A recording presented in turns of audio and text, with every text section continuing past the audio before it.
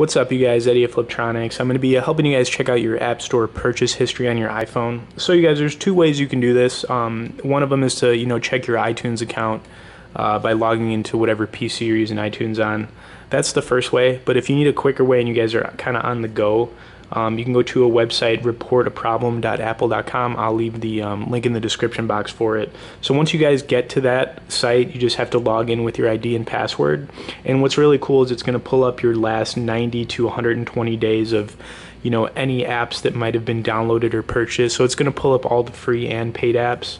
So if you're just trying to see what's going on as far as any purchases being made, you could pretty much check it in here. If you see anything suspicious, like you guys are wondering, who downloaded this or that, you guys could click on report a problem for pretty much any of these. And what's kind of cool is it'll, pull up a list of different problems. So you can choose your problem down here. You can see it's got, I didn't authorize this purchase, we didn't download this, etc.